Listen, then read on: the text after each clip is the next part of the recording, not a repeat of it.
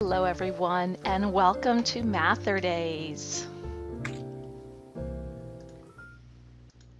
Alrighty, my name is Teresa Wells. I'm an assistant professor at George Mason University in the Mathematics Education Leadership Department.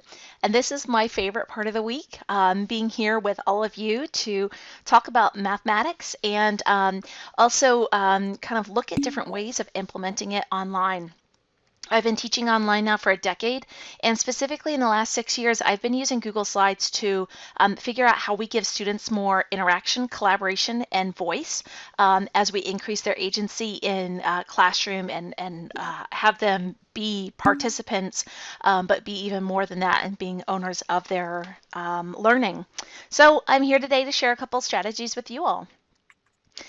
You're going to be working within two windows today. So let's get you the link. Here's the link in the chat box for our slides.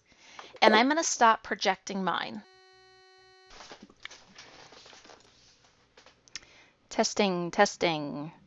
Hello, everyone. All right, looks like I'm back up and running. Alrighty, so minus some tech glitches, thank you everyone for moving right along in the successes and celebrations.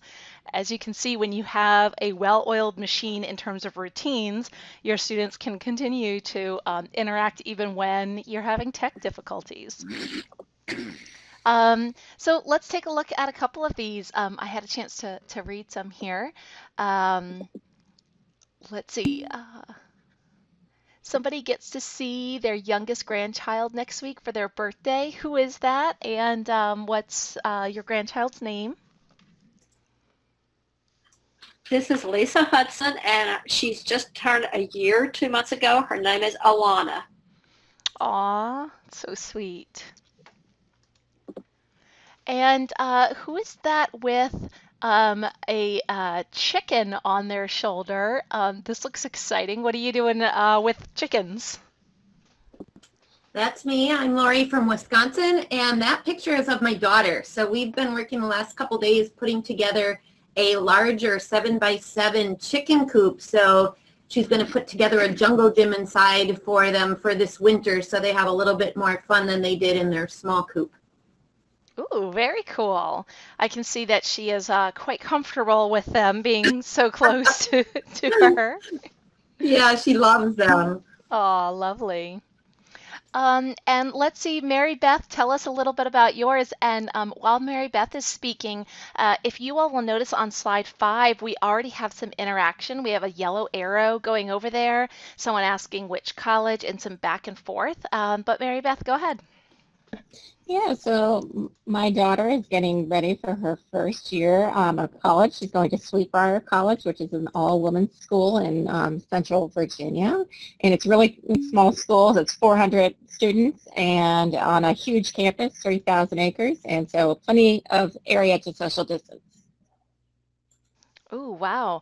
I didn't realize it was that small, but in so much area. Seems like a fun math problem to do there. Yeah. Lovely. All right, folks, this is Successes and Celebrations. I do it every single time because it helps to build community. I encourage you, if you want to continue to network with other people in this session and others, that you put on a Twitter handle, or if you prefer to connect through email address. Some people make some strong bonds in these sessions, and so I encourage you to connect with other people. That way you don't feel alone in this online learning experience and you feel a sense of connection. Alrighty, let's head down to our math routine. This is always, sometimes never, and I've got the link to the website where I learned about it, and I tried to think about how this would look in an online space. So if you join me on slide 9, you'll see the first of these, and I have lots of little dots at the bottom for you to move up into one of 4 categories. And I did change this ever so slightly to include a 4th category called usually. because sometimes I find I've got such brilliant little kiddos that they will find any reason to never make it go in the always or the never category. They'll, even if it's like, will the sun rise tomorrow? They'll say, well, you never know. So I put up a usually section as meaning an always without, these extraneous circumstances. So if you would go ahead and move a dot into slide 9. And for today's activity, we're just going to keep rolling down. So once you finish slide 9, you're going to move to slide 10, 11, 12, and I'll see when people have finished on slide 15, and then we'll go up and we'll chat about some choice ones.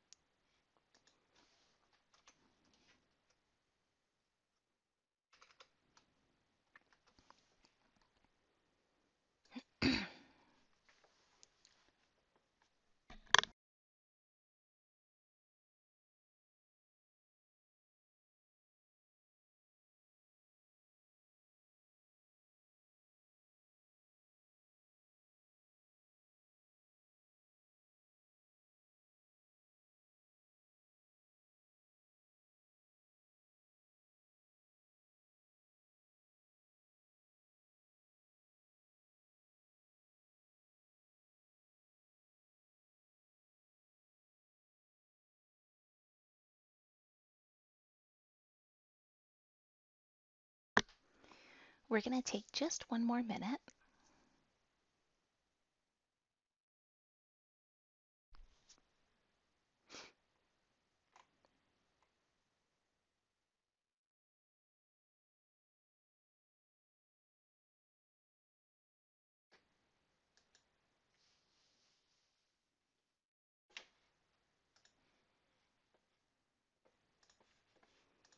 And again, if you are just joining us, here's the link to our slides. We are on slides 9 through 15. And I like to kind of give my students a little bit of a heads up of which ones we're going to talk about. And so I've identified those in yellow. And I'd like to start off on slide 14. There are two different opposing thoughts on this one. If there are more holidays in a month, I work less that month. If you're someone who wrote always, would you tell us why you selected that? And if you were someone who did never, would you tell us why? Go ahead and turn on your microphone and just let us know why you selected that one.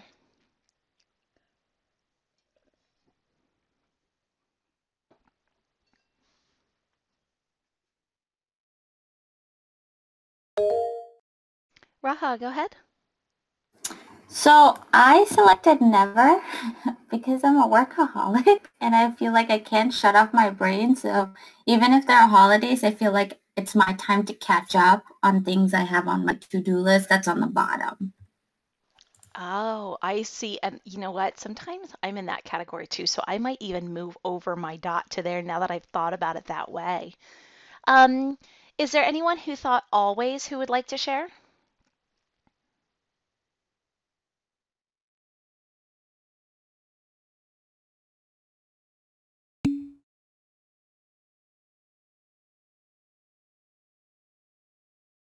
Well, I'm going to have you all think about the. Oh, go ahead. Sorry, I was talking but didn't realize my microphone wasn't on. My name's Tashika.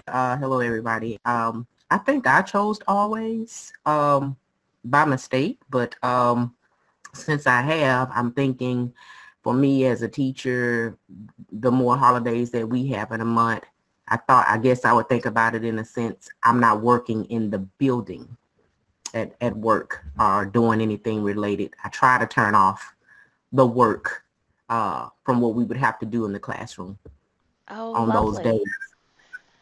Wonderful. Yeah, so you're not in the building during those holidays. I'm thinking of December on that one, or, maybe Yeah, even August, depending on, the start time. yeah, Um, absolutely. Wonderful. Let's check out slide number 12. Somebody, actually, many people said always on this one. What's a reason that you think that if the area of a circle increases, the radius increases also?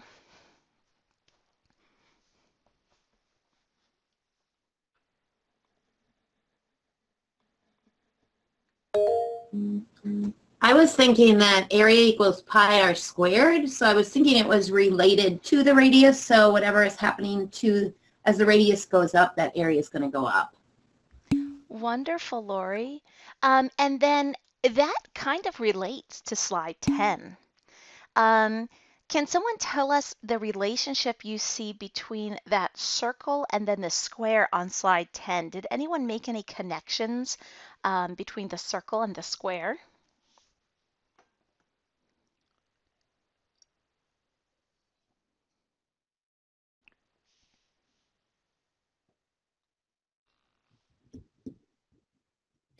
Hi, Mary Beth, go ahead. Yeah, I was thinking the same thing. So if the area inside the square is increasing, the length would have to increase as well.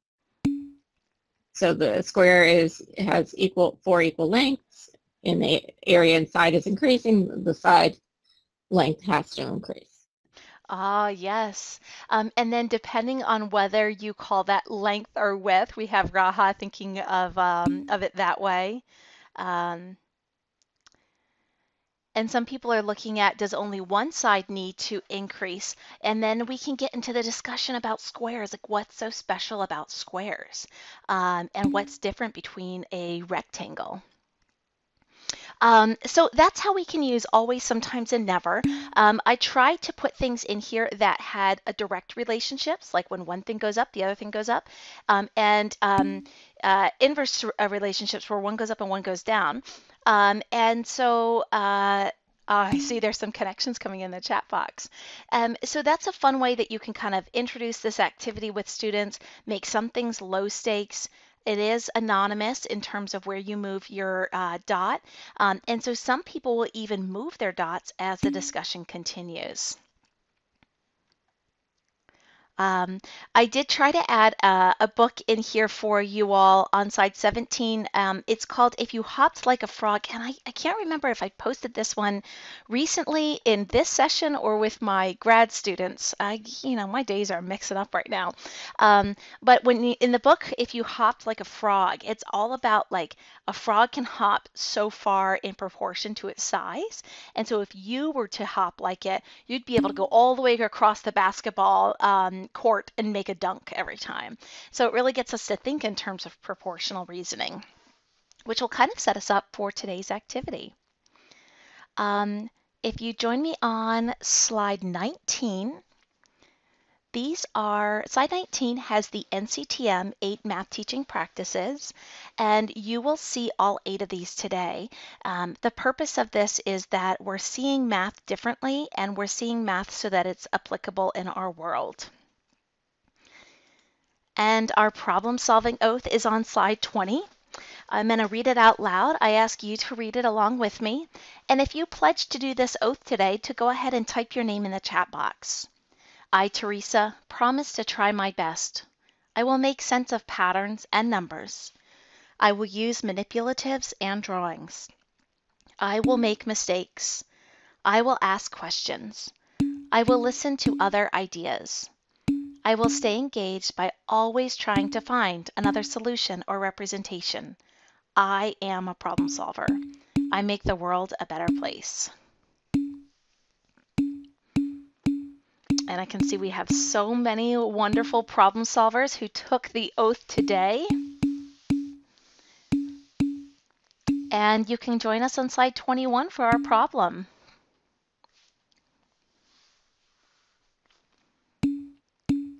You might be familiar with an orange juice concentrate problem or an apple juice problem.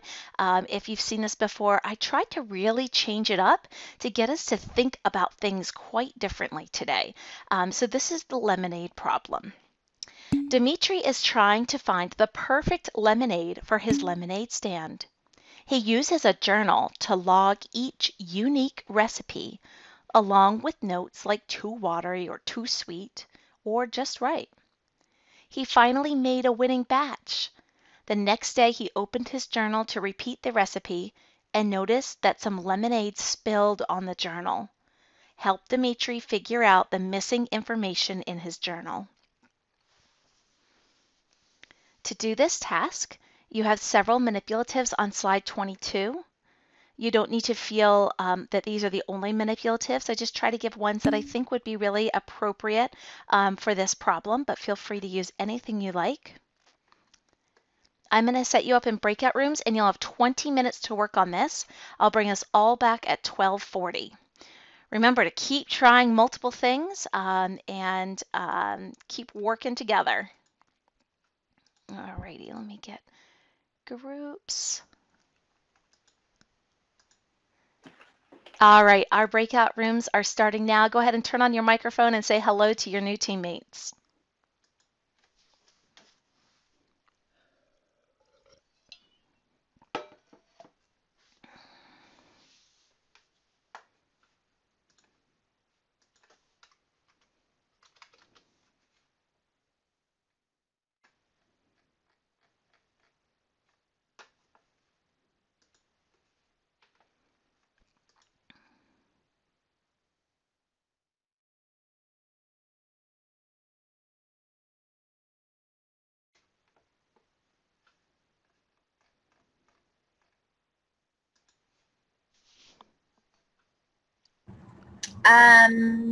Yes, I think we're group 1. Okay. Okay. I think that's all of us. Yes, so I think we're on slide 24 for group 2. Yeah. I'm an instructional coach in pre-K to 5 building in Iowa. Cool. Super.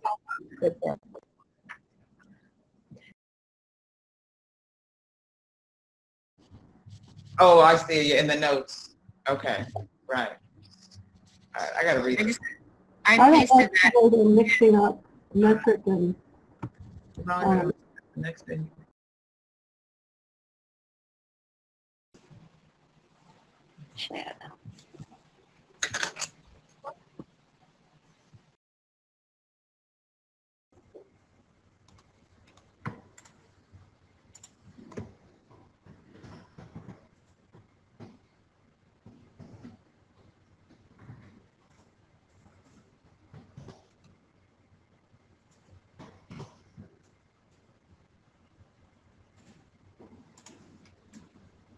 So how might you use quiz and error odds to model this one?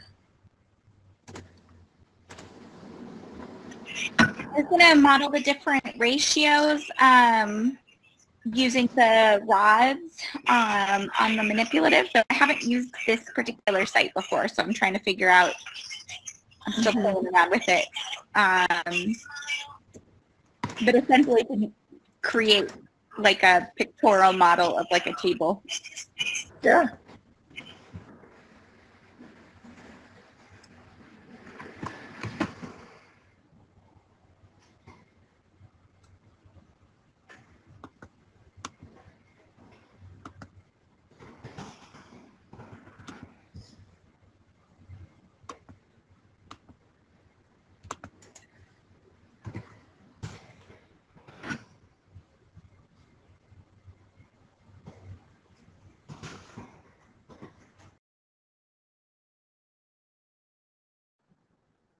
too lemony. Just. Hi there, group.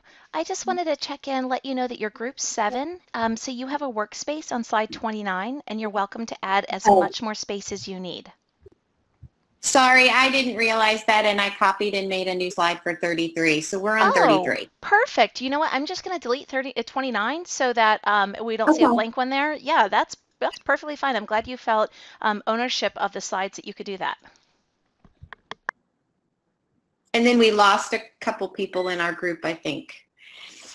But we might have more now. All right. Let's see. Okay, so 2 cups of sugar was too lemony. So the sugar looks the same in everything. So 2 cups of sugar is right. Oh, good. Thank you for making a chart.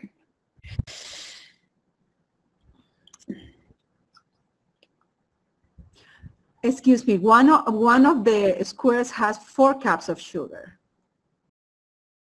It would be consistent.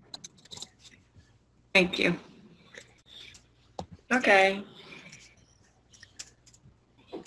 So there is a relationship, is kind of a pattern in there. You can see a pattern, or so it should be 4 also columns.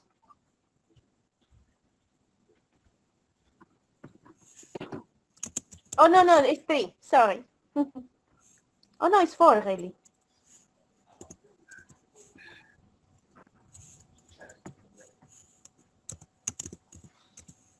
Like that or no? Yeah, but at the end it said if it's perfect, we need to add the perfect, the too sweet. Okay.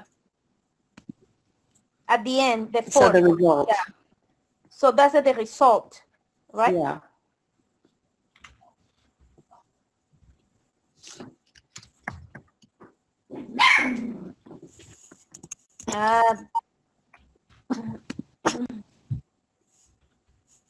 Then we need one more line, I believe. color of the Unifix cube too, if you want.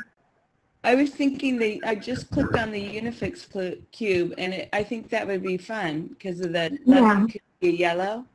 Uh-huh. Oh, yes, you're right. Okay. You guys are so far ahead of me.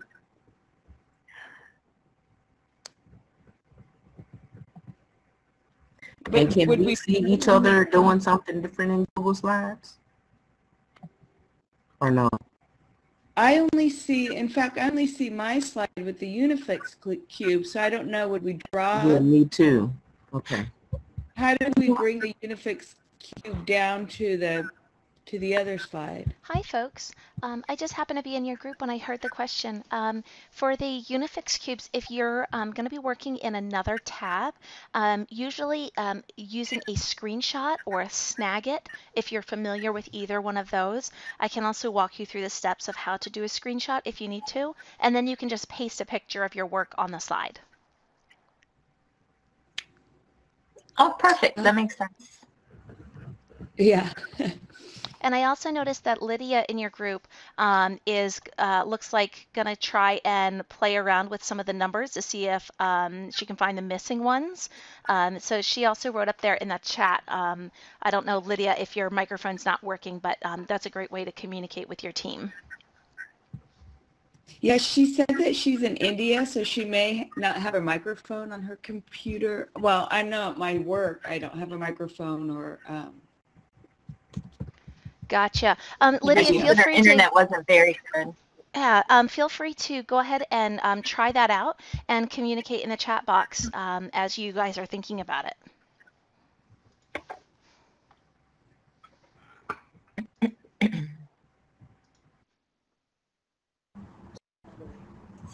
Cups.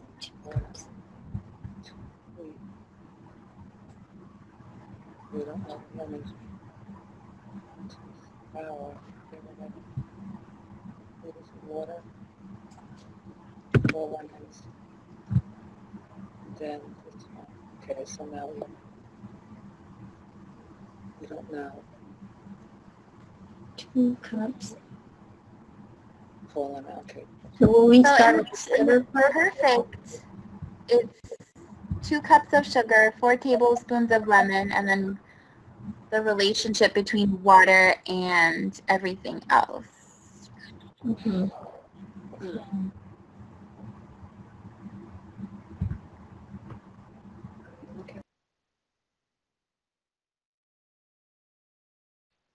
Consistent among them all so that you can compare the other ingredients. Okay. Right, rather than like making guesses of what might be based on, because like, you know, I teach middle school, so I can tell you middle schoolers are not very like regimented in their Yeah. like, They oh, just throw out numbers to try. like kids don't do that, right? So so if that wasn't consistent, then what could we make like the same so that we could compare them?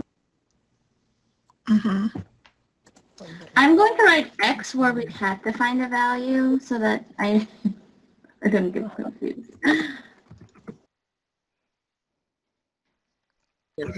4 cups of sugar. And blank lemon juice.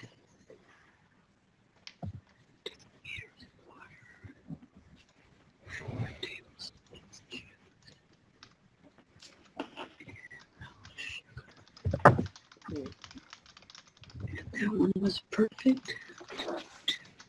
2 cups of sugar.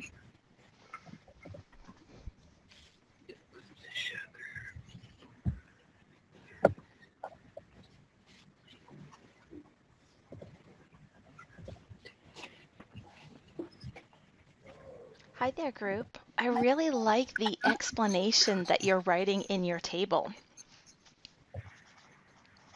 Oh, thank you.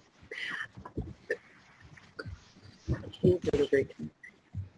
And how did you decide on the numbers in blue?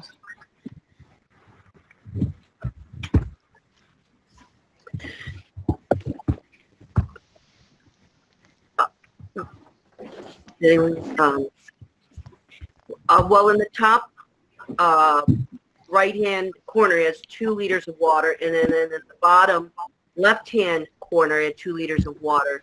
So we were thinking that that was the proportion, I guess. We're still working on it. Cool. I like how you use other information there.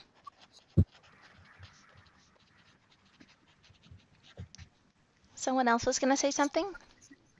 No, I know that before you gave us some that are not proportional, and I struggle trying to do the wrong abstract.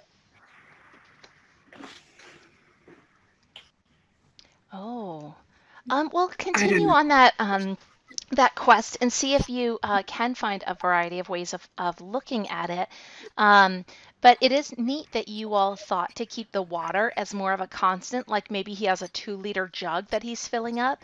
But as you continue thinking about it, does the 2 liters need to be constant? And so those are some different things to think about. Oh, okay. All right. Let's see. So 2.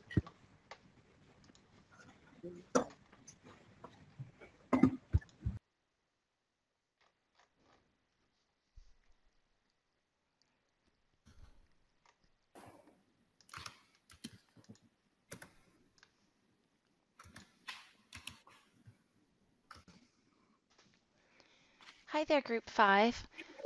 I just put Lisa back in your group. I believe this is the right space. Lisa, can you hear us? Yes, I can hear you, Teresa. Wonderful. Thank you. Mm-hmm.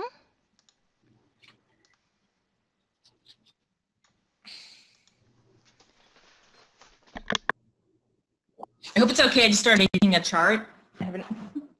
That's what I did on my scratch paper. And I agree with what you did on number 3. We were missing watery. That's the first thing I went to. Oh, good. I'm glad someone else is filling it in because I feel like I need my glasses. And I think, like the water too, I'm thinking, you know, we've got two things of 2 liters. And if you think about a pitcher, most of the pitchers are either 2 quarts or 2 liters. So I'm thinking the water could be 2 all the way across. even though we don't know that. It would make sense to me. Like right here in this one, in the day one? Right. And I think the same. Watery. I'm wondering if this might be less, that's all. The perfect would be less water. Well, yeah, I'm just trying to... Yeah, that would make sense because if everything else is the same, like it's the same 4 teaspoons.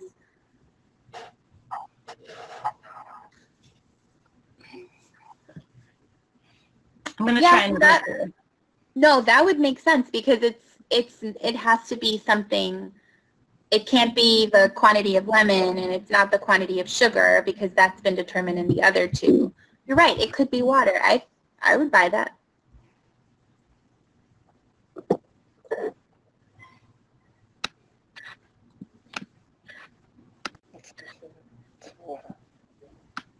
All right, so for lemon we have 2 cups. Looking at tomatoes.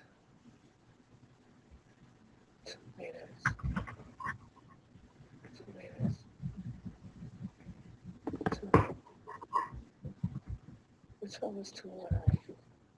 Too sweet. So do we want to go ahead and say for perfect that we're proposing it could be 1 liter instead of 2? Yeah, I'm just trying it on the units to see if that helps you visualize. Okay.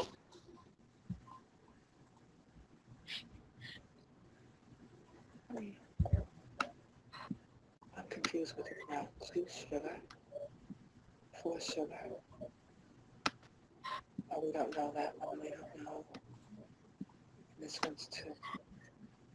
Then you have water. This is 2 liters. Just too sweet. It's 2 liters. 2 livers, 2 liters. This one, I'm not sure. That was just.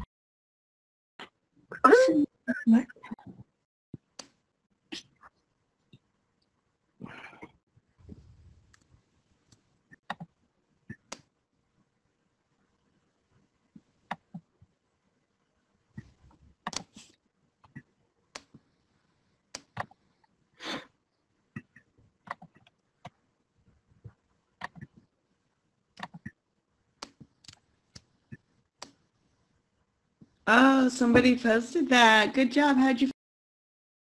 Yeah, I think it's based on the picture. Wait, where's our work? Hi there, group. It looks like you have finished your table in here. How do you think? How'd it go?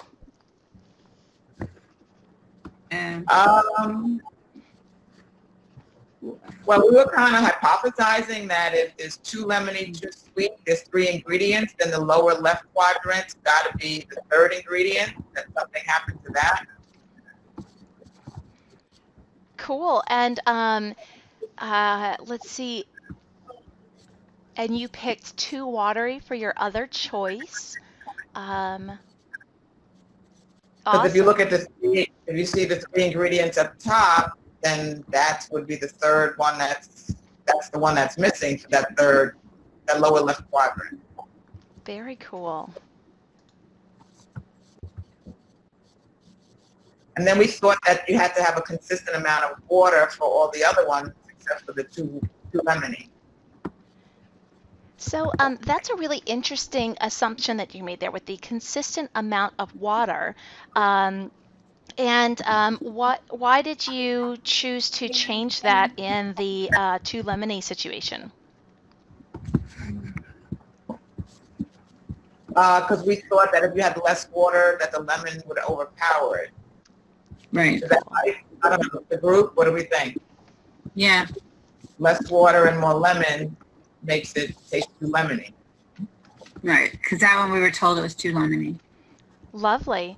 You do still have about two more, maybe more minute left if you all want to continue to think about your problem and figure out ways to rationalize why you know each of those are correct. I am going to come to your group to have you share out how you chose the numbers. So if you want to practice what you're going to say and decide on a speaker, that would be fantastic. Well, okay.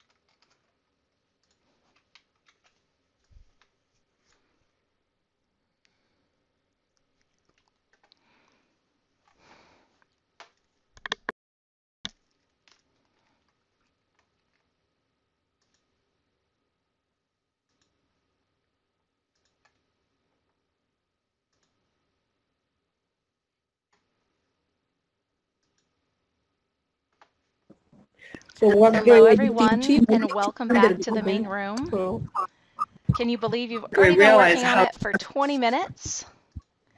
And it is very clear to me that many groups could use additional time on this.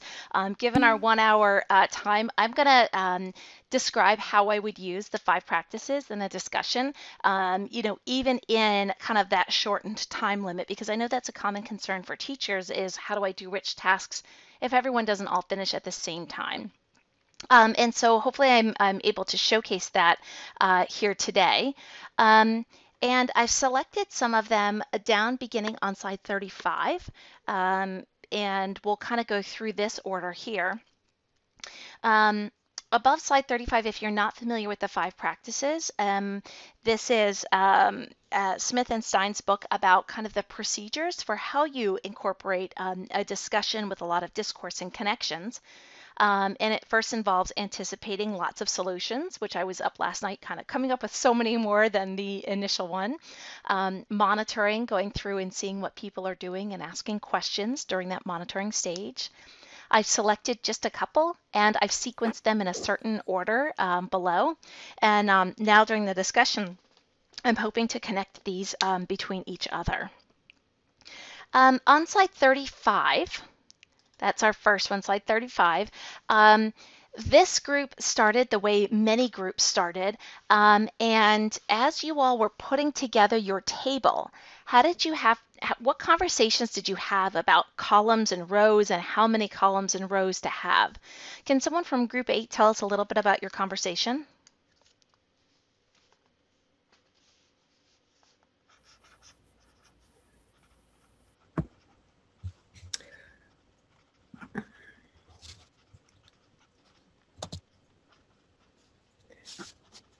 we got the idea of putting in order the list of ingredients.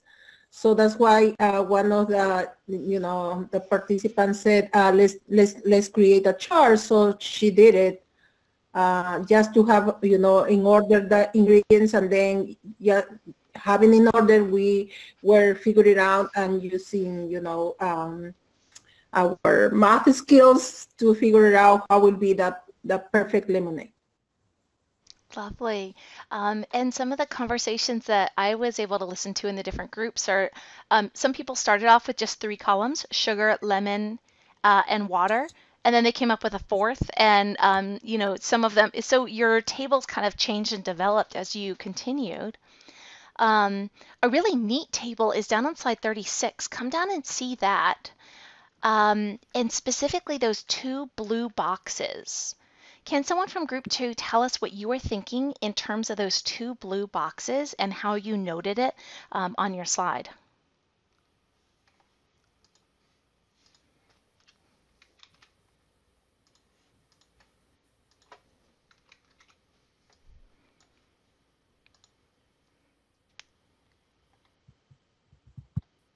Well, the group member who did that, her mic isn't working today, but I know we had talked about how the kids would maybe start talking about how they noticed that on the first trial it was too lemony, and by the third trial they had reduced the amount of lemon. So we figured that they would, maybe on the second trial, they would do something less than they did on the first trial, but maybe more than they did on the second trial, I believe is, more than they did on the third trial. And I believe that's kind of the thought process that Lydia had. I don't want to speak for her, but she can't speak at this point. Dana, thank you for filling in the gaps there. I really appreciate it. Yeah, so Lydia's thinking here with the inequalities gives us a place to start to kind of guess and check. Like, let's plug some numbers in. We know the bounds of these. And slide 37, we have some solutions here. And I'm curious, group 4, how did you get these solutions? And did you use any of the methods from above, slide 35 or 36?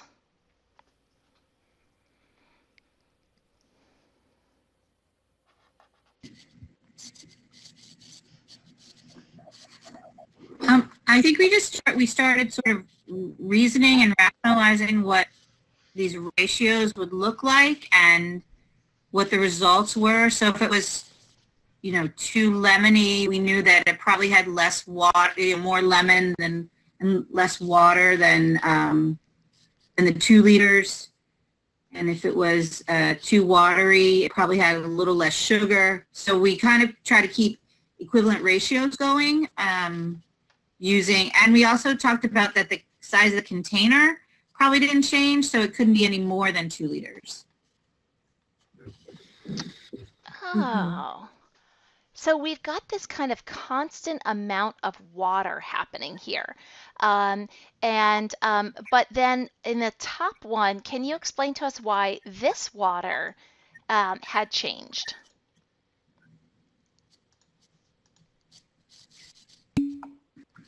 Anybody?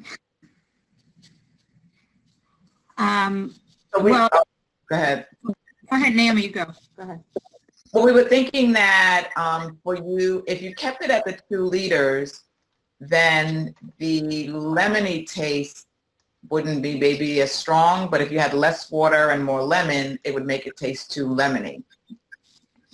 But now I'm thinking about it, since in this case, I might revise my thinking because you have more lemon than in any of the other ones. So automatically, even if it was 2 liters, it would still taste more lemony. Yeah, that's true.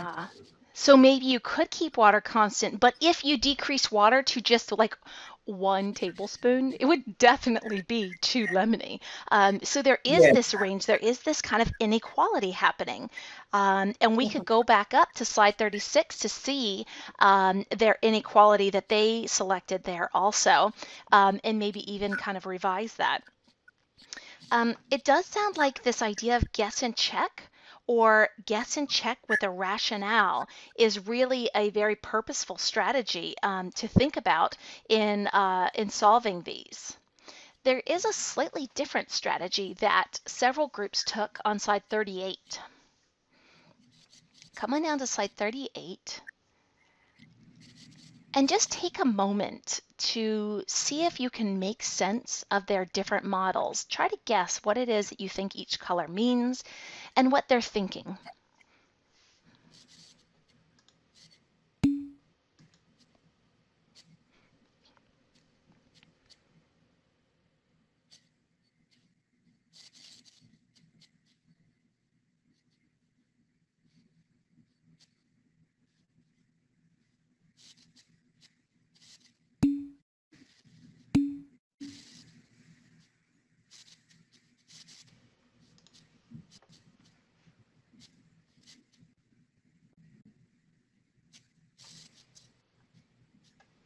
All right, let's start with our first one here. How does this model relate to our recipes? Whoever did this, can you tell us a little bit about your model?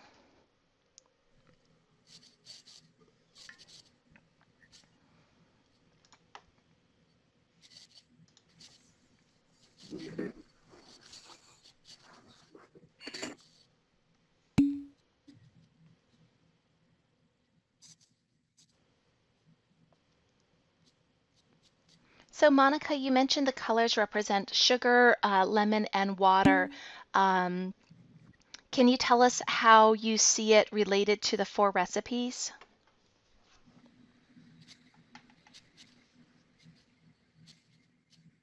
Well, yeah, I'm looking at it. I can definitely, but I don't think they're the same in all the models, so that's what's a little hard. I love how the one in the upper right-hand corner said blue was water, red was sugar, and yellow yellow was lemon.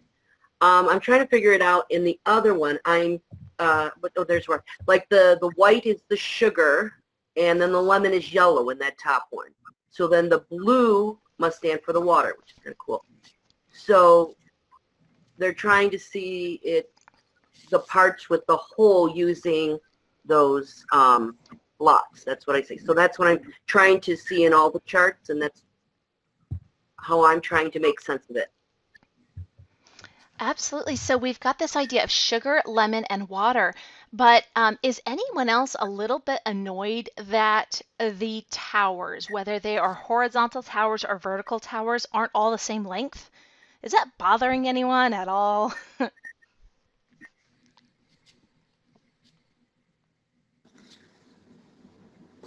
I was trying to talk about like how we're trying to find the perfect whole. So like if I'm thinking of it as a fraction, like all my pieces have to make one whole. And if I'm thinking about a jug of lemonade, I'm going to make the same jug of lemonade, which is my liquid whole. And yes, it's bothering me. Long explanation. Yeah, so you know, each time we could make water the same if it's the same jug, and having one constant can make these different variables a lot more manageable. But it doesn't necessarily need to be constant here. You know, maybe he just made a small little cup to see how it tastes versus a whole entire jug. The other thing I wanted to talk about here is units. Some of these were in cups, some of them were in tablespoons, and some of them were in liters. But in these models, um, every different thing had the same size, like 1 cube. How do we discuss units in terms of the models here? Tanya, go ahead.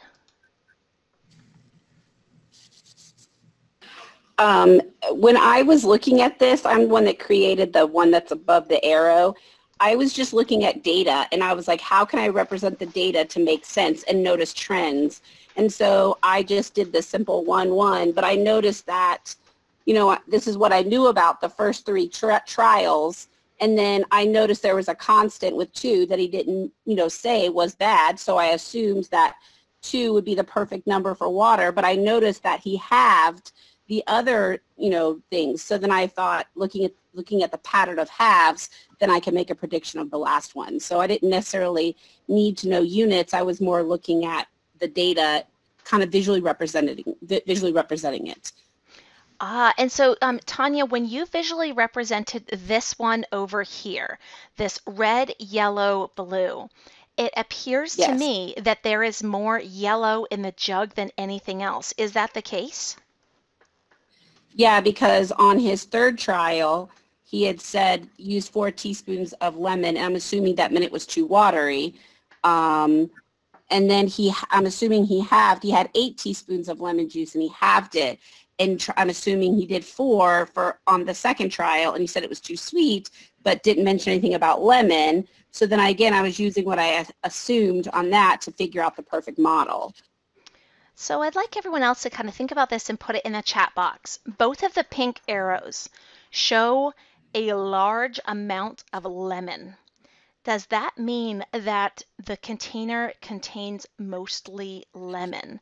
And how do you see units play out in this? Feel free to write in the chat box. We'll hear from Michelle also, and if you want to comment out loud, go ahead and raise your hand. Go ahead, Michelle. So I had actually started similarly trying to use the Cuisinart rods to model this, but I think what's unique about this from a problem where maybe you were mixing together like orange juice concentrate in water or something like that is that the sugar is dissolving into the water, the lemon is, like absorbing it or whatever. So like the actual volume amount is not, if you have 5 cubes, it's not that there's like a volume of 5, it's just trying to show the ratios. And then, yes, I liked the Cuisinart rod at first because I was like, oh, it's really obvious to see that that's too lemony, except there isn't actually more lemon. There's the least amount lemon of everything in the jug in that example there. Oh, so there's the least amount of lemon, although it appears in the model the most. Sarah, can you tell us a little bit more about what you wrote in the chat there? Yes. So I was trying to figure out how I could properly compare the elements related to the volume, and it occurred to me that, 1 cup is equal to 16 tablespoons. So I would need to correctly compare like the proportions of those elements. I would really need to convert them all to either cups or tablespoons. So when we think about how many tablespoons are actually in a cup, this model that shows lemon being like the most, the biggest amount in the jug doesn't really hold true. Now I'm going to flip it. This model is absolutely correct, and we can use these models to compare, and we don't need to convert units. Why is that?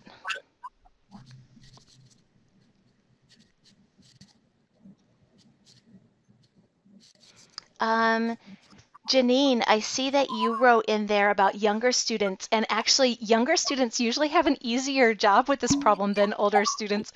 Can you tell us a little bit about why you think that they wouldn't need the conversions? I teach younger kids, and I am also personally a very concrete and visual learner.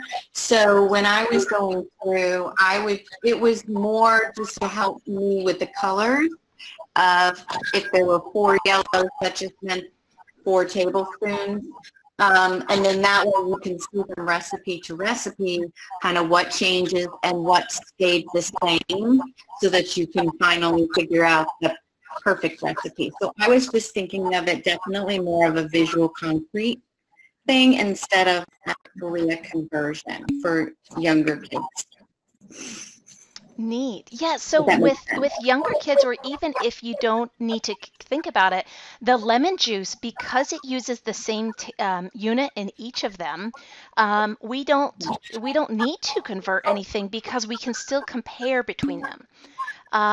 The sugar, because it's always in cups, we don't need to convert that into liters or anything because all the sugar in every recipe is constant, use the same unit.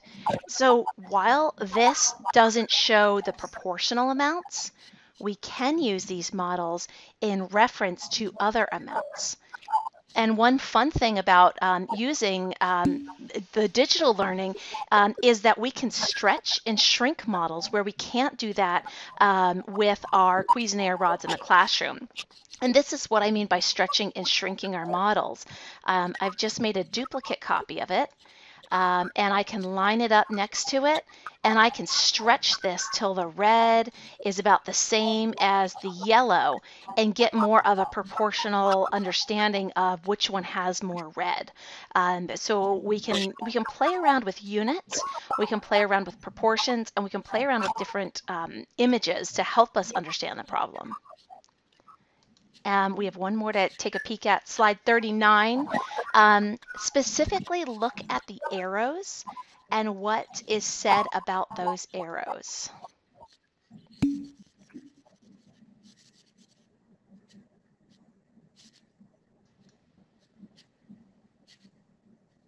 And with the group that did this, just explain kind of your thinking with the arrows and how that helped you to solve the problem. Sure. This is also from group 4. Sorry, we didn't put it on the slide.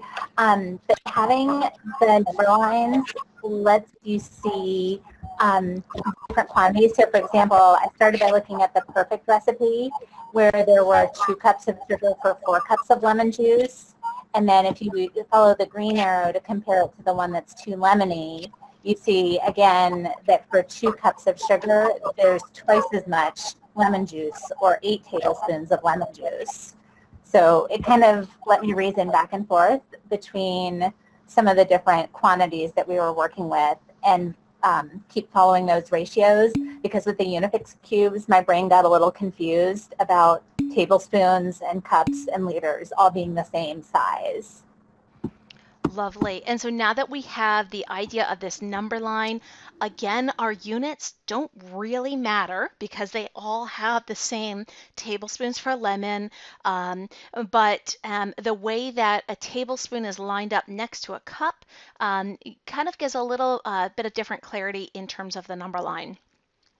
I suspect that many of us are still going to continue to think about this problem, and that is perfectly okay. When I do sessions, even with students, and we didn't have enough time to finish, sometimes I give more time to finish. Sometimes I say, hey, this is where we are right now. Let's have our discussion. And I think in our discussion, we still brought up ideas about proportionality, the ideas about conversions, and how you can use guess and check models or other visual models to start to think about your rationale of why something should be larger or smaller. And those were the key components that I would be talking about all unit long. Alrighty, I encourage you on slide 41, if you see a connection to a grade level and a particular topic that you put it in here, it's always nice to see ways that we can take a problem and tweak it for a different grade level. So if you would like to go ahead and give us feedback there, I invite you to do so. Slide 43 is a reminder that all of my templates are available. This one will be up shortly. I've recorded it and I'll be posting that on my website. And I'll stay after for anyone else who wants to chat in the virtual parking lot. You can feel free to put your questions on slide 44 or 45, and I will answer every single one of them. If you are not planning to stay for the question answer session, that's just fine. I hope you have a wonderful rest of your Saturday and happy MATHurdays. Alrighty, I'm going to start on slide 44. How do you look at each group's work using the tabs and talk to them at the same time? So what I do, let me share my screen.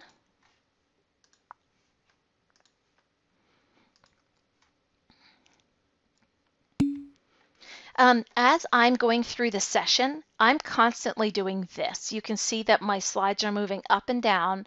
I'm looking for new things, highlighted things, ways that things have changed. And at the same time, I'm clicking into the different groups in the breakout rooms. I can show you an example of breakout rooms right here. So on my website, I have a lot of video tips because I get many of the same questions. This is everything. Okay, so I'm going to link your question to a video that talks all about breakout rooms. So if you want to watch that video, you can feel free to click on that. Can you post the slow reveal graphs? You know, I did, but it's coming up really funky. Let me know if you can see this. And today I should be able to have some time. Oh, let's be honest, tomorrow I'll have more time. It's only showing up like on the side. I got to figure out my web page skills here. But it should have the problem and the completed slides and the recording there. The recording's also on my YouTube channel, and I'll go ahead and just post that so you have access to it. Hello.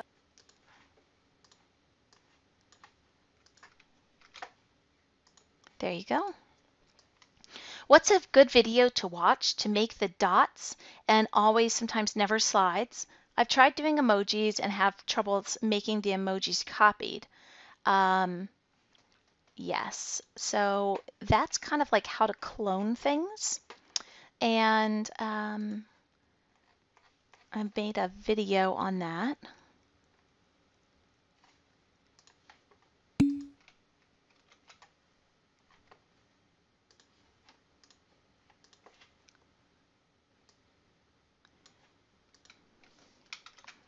All right, so there's a video on how to clone things. I just cloned the dots and put them in there. How do you have each group click on their group number and then go to a copy of the Google slide where they aren't working on the Google slide you sent out? Oh, that is like in Math Workshop. So what I've done for that is I've created several documents. Let me see.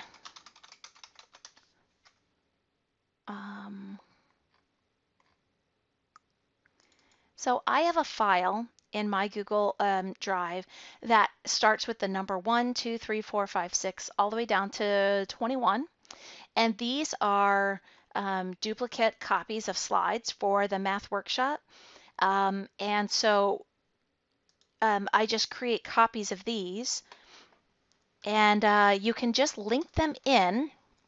So if I wanted you to go the bottom half to link to one of these, I would get a shareable link and paste it in, and I just make like 20 different links. So the truth of the matter is that's a lot of work, but I only do it one time. I have my link page and I use it every time I do Math Workshop. I just update the slides in here.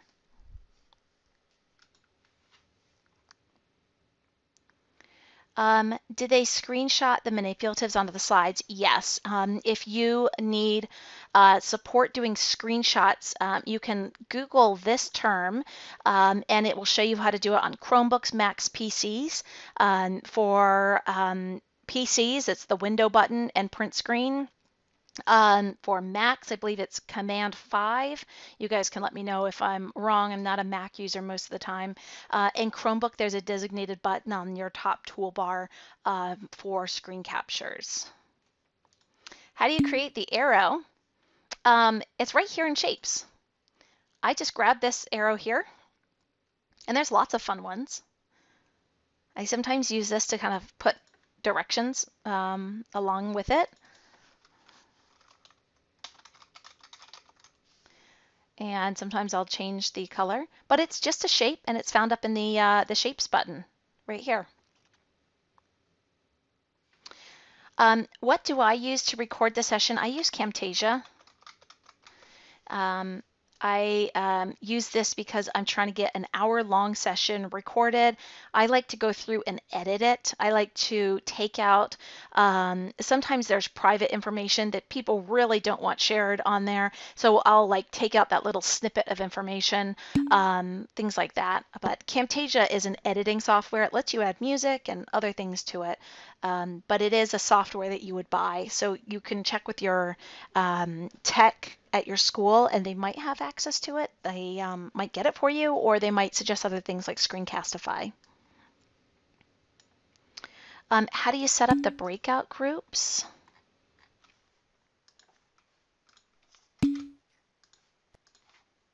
Here's a link to do that.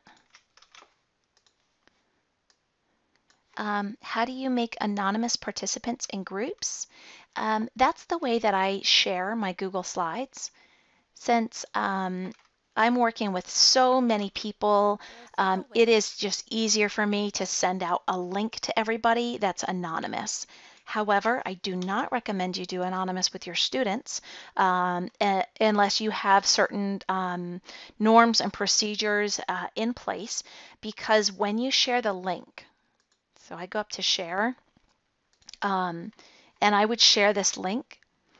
If other kids copy and paste that link onto, let's say, Twitter, and their friends or people they don't even know click it, now you have strangers in your class. So in thinking about security, you probably want to go ahead and share via the student email address, the school ID number, or through Google Classroom, and that video will let you know how to do it. I'm going to head down to slide 45. What are your go-to resources for different MATHurdays problems? Oh gosh, honestly, I make up a lot of them. Some of them I do use from other sources, and I try to cite those sources. But oftentimes I just think all week about, hey, what's a problem worth solving, or what's a problem that is pretty good, but I can make better by deleting out other materials. However, that being said, I will tell you my new favorite book that is filled with problems. Let me, the social justice in high school, teaching math for social justice. That's not it.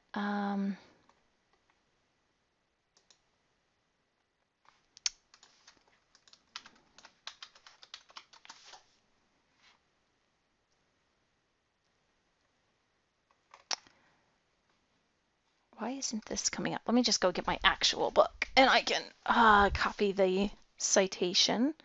High school mathematics lessons to explore social injustice. There we go.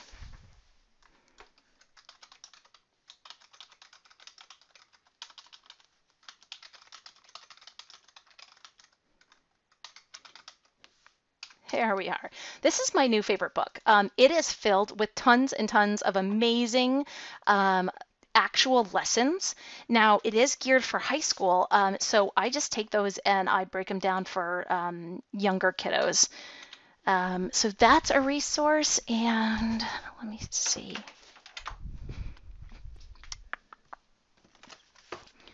There's another resource that I used to love. It's still a great book. I haven't used it as much recently. Rich and engaging math tasks.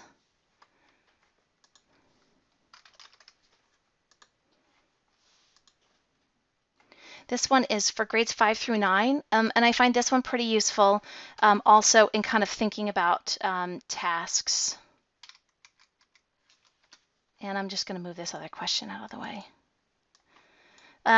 So those are some pretty useful books in figuring out your tasks. Where do you post the slideshows that you use during the PD sessions? Right here on the MATHurdays link.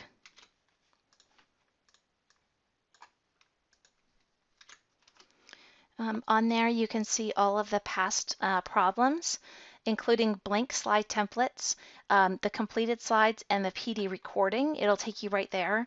And there's something going on with this. I'll try and get this fixed probably by tomorrow. I have a draft of a book that I'm writing due today. So I'm probably not going to get to it today, but I will get to it tomorrow and just fix this up. But this is where it's at. One of my classes, kids accidentally deleted some content. Do you ever, do you know how to go back to recover content? So a couple things. I would recommend, if you are interested in learning more about that, to watch the video or come to the session on classroom management and accountability, where we kind of go over more of these details here.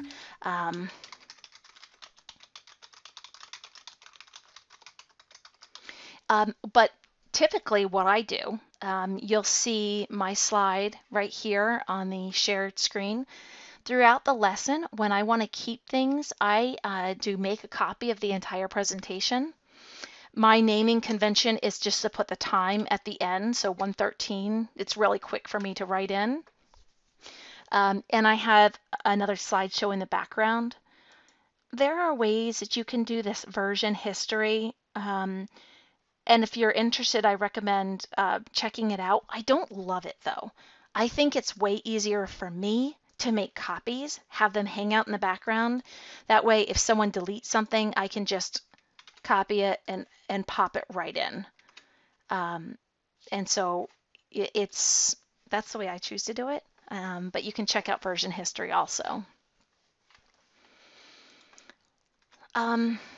Someone said, how can the material we cover be linked to standards? So here on the vertical stretch, you saw several people who are relating them to standards. What I find is rich tasks are related to many standards. I like to use a rich task at the beginning of each unit so that when we're talking about direct variation, for example, I don't just have to say, remember the definition for direct variation. As one goes up, the other one goes up. Instead, I can say, hey, do you guys remember in the problem with the lemonade, if it was too watery, what did we have to increase? And, they would say the water. And so it gives us a context to talk about. As we're talking about proportions, I might say, if this one only has 1 liter of water and 4 tablespoons of lemon, what do we have to do if I'm going to make it 2 tablespoons of lemon? What happens to the water? And so it gives students like context to care about, and then you can link those contexts to your standards. All right, folks, I think I've gotten to all of these questions, but if you have others, feel free to turn on your mic. I'm happy to take other questions. And otherwise, happy MATHurdays. Do you have any recommendations of books for younger students for rich tasks? Let me think for a minute.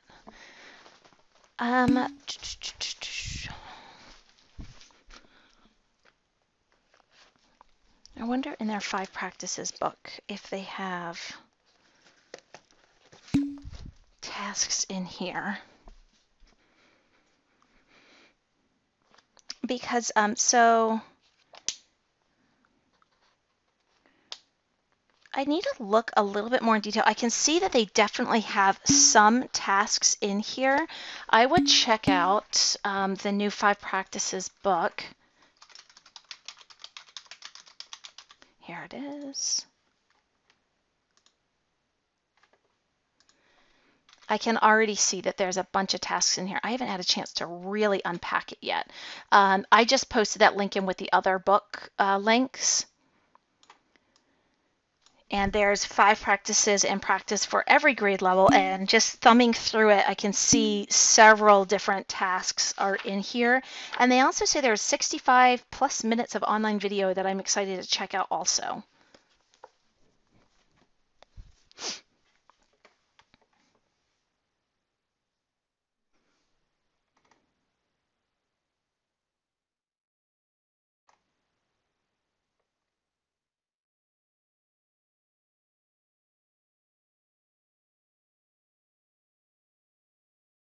All right, folks, well, happy MATHurdays.